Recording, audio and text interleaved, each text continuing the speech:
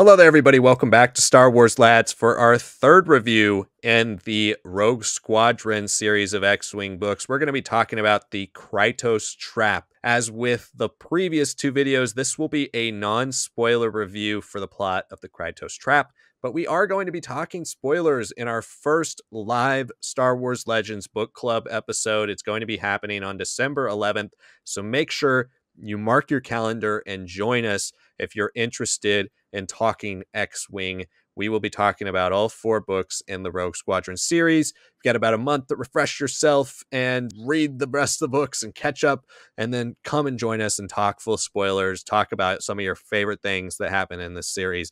We're really looking forward to it. That's going to be the future of Legends Book Club. We'll do these non-spoiler reviews, and then we'll do a full spoiler review where we can talk to all of you live. So make sure you join us for that. And without further ado, let's just get into the review here. And we're going to start with the plot, the writing, and the story construction, the way the story is told, the way Michael Stackpole wrote this. This is the third book, so he has a style kind of set out here.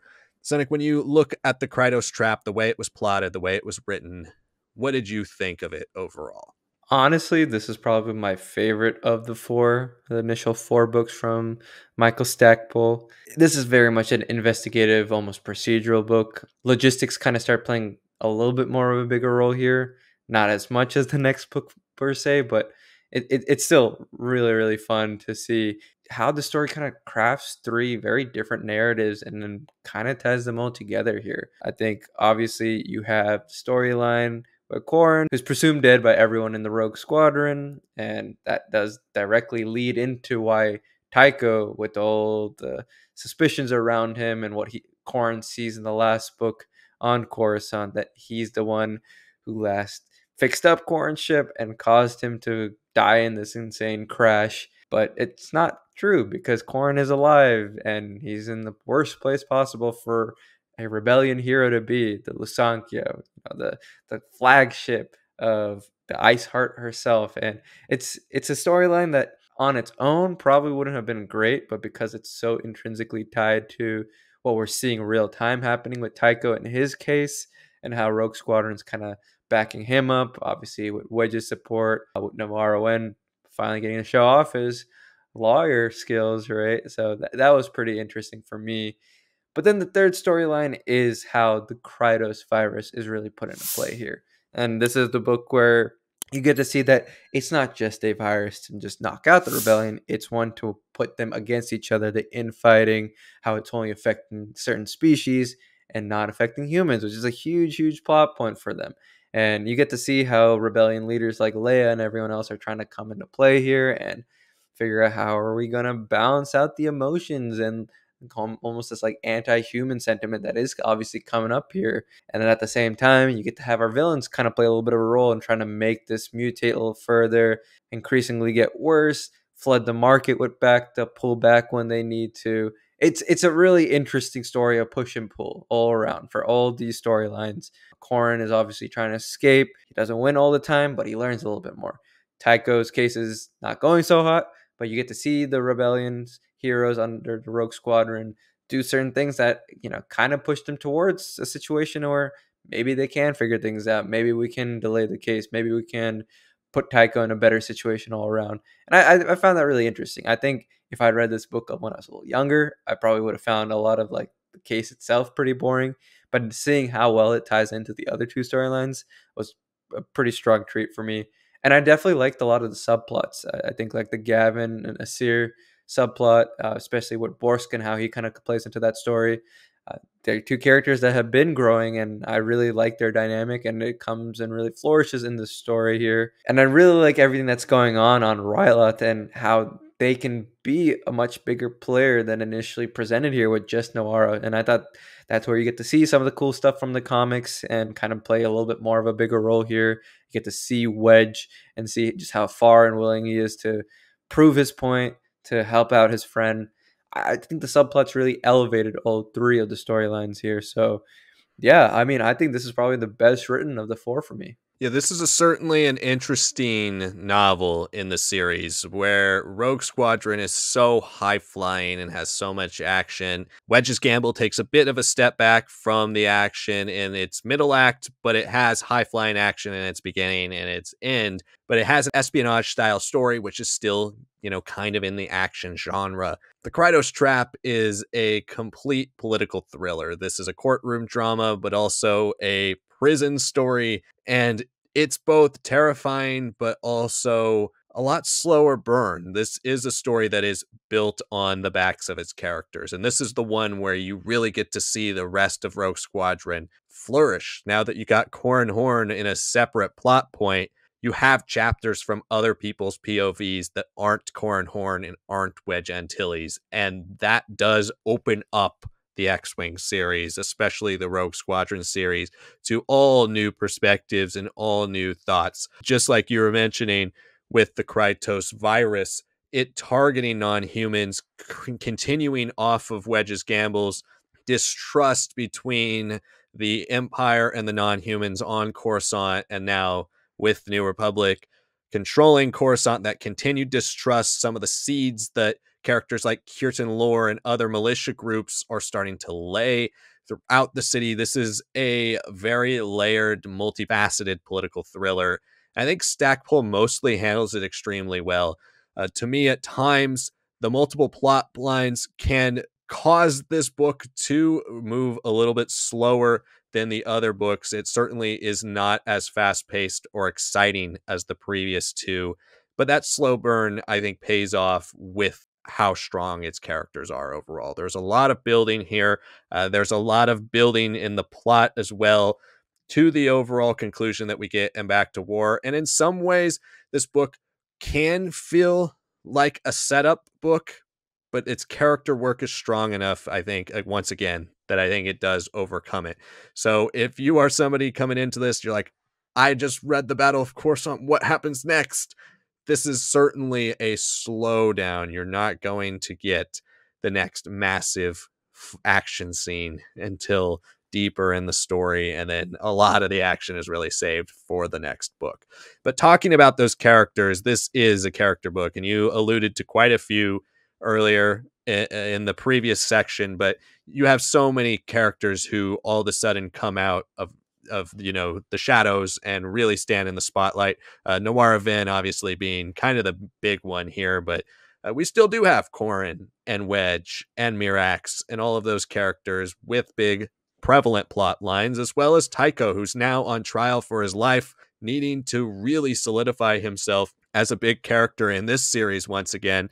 Sanak, what did you think overall of the way the characters were written throughout this novel, and which were your favorites throughout the story? This was definitely a return to form for me for Kirtan Lore. I did like that the position that he was in for Iceheart was pretty interesting. It is a little bit more logistics driven, and that's where he kind of started even before these books. So seeing how he applied that with his newer lessons, what the dynamics that he's putting in play here, I thought it was pretty cool. I was pretty surprised that he makes such an extraordinary gamble in this book, especially with the whole specter of Warlord Zinj.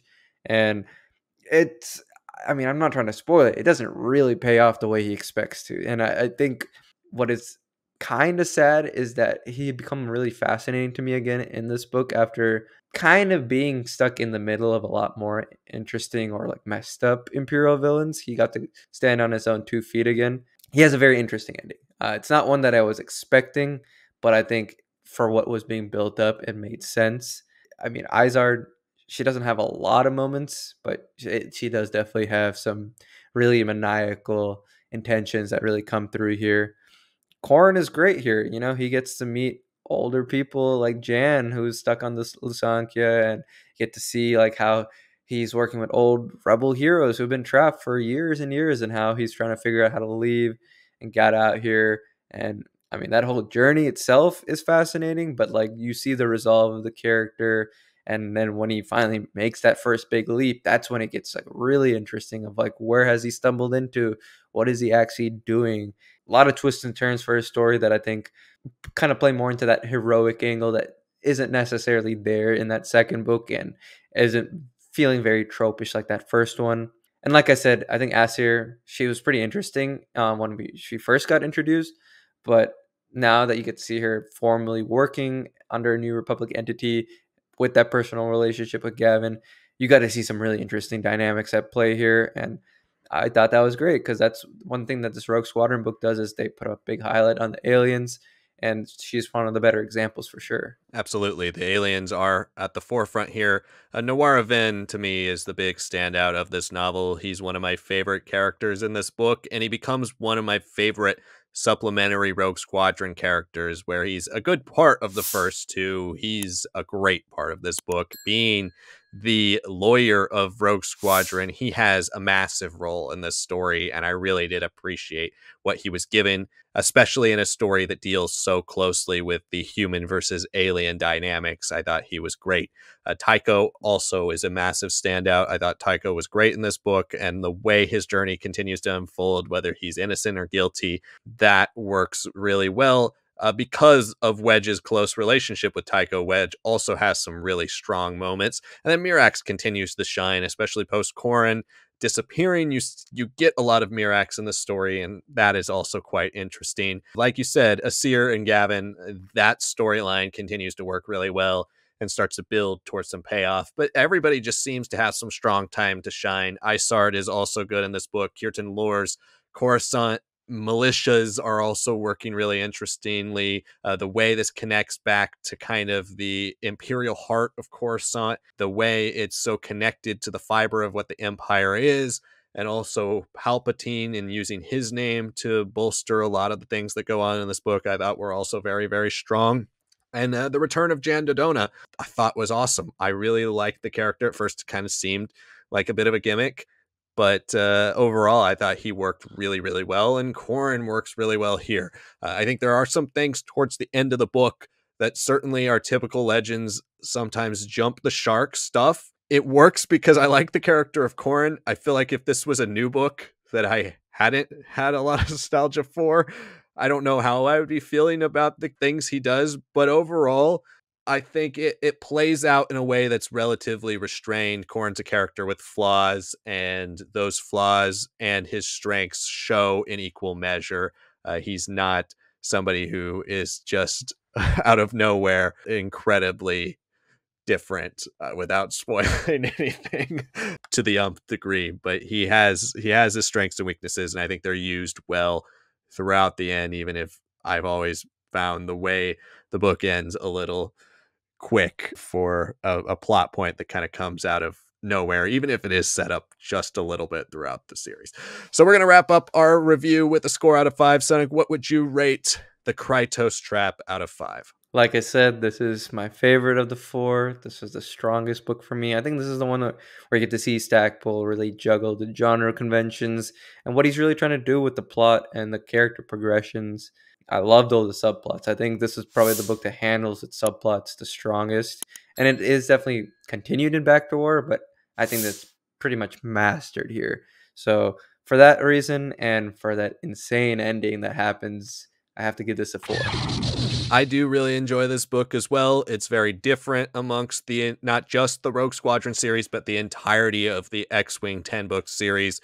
This is one of the more unique books. It does put a lot of emphasis on the side characters, which does help build the stakes for the finale. The villains are great. It does have a strong finale, and it adds and improves the characters we already did like. There's not too many things I have as a negative about this, other than I do think it is a little bit slower paced at times. It can be a little bit more of a drag to read, but if you're invested by now with these characters and with this story, this is another really strong addition. I would also give this a 4 out of 5. It's a really strong book and certainly worth your time. Make sure you check out our reviews for Wedge's Gamble and Rogue Squadron, and stay tuned for our review for the Back to War. We will have that review out to you as soon as possible, and make sure you mark your calendar down for Legends Book Club, December 11th. We'll be talking about all 4 of these books in full spoilers. Hopefully you guys all join us then live. Thank you so much for watching this video, and we will see you all next time.